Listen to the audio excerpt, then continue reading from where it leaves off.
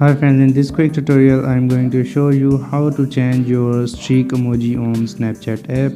So without wasting the time, let's move on to the video. Make sure to update and open your Snapchat app and click here on your profile icon, then click here on settings, scroll down, and here under manage section you got an option customize emojis.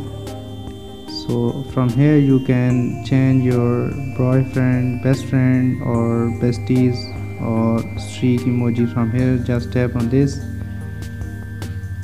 to change your streak emoji. Click on this. So in this way your streak emoji has been changed successfully.